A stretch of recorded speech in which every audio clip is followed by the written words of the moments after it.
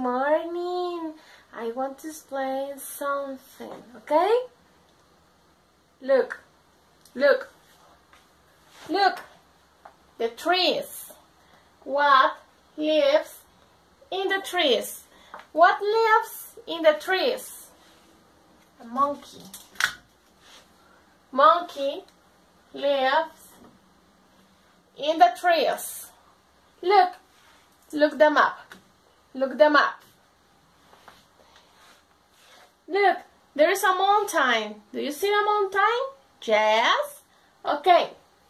What lives in the mountain? What lives in the mountain? Okay. A fish lives in the mountain? No. What else? I know. A turtle lives in the mountain?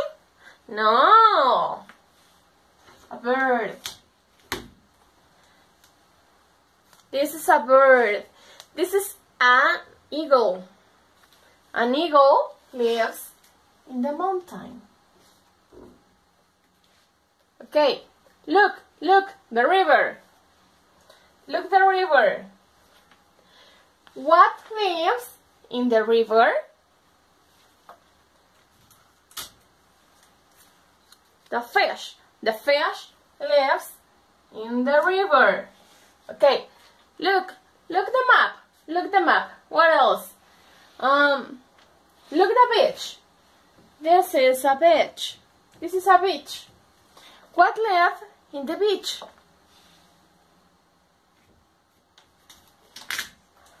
A turtle. A turtle lives in the beach. Very good.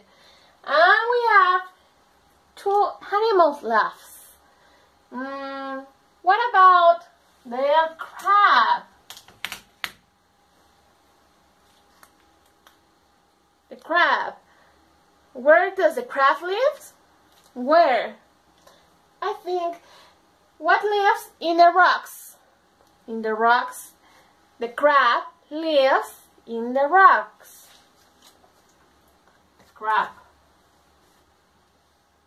And finally we have a shark. Look, my beautiful shark. What lives in the sea? What lives in the sea? The shark lives in the sea. The shark lives in the sea. And finally, look, this is a house. A house. We have 1, 2, 3 houses. I live in a house. Do you live in a house? Ok, una pequeña explicación en español.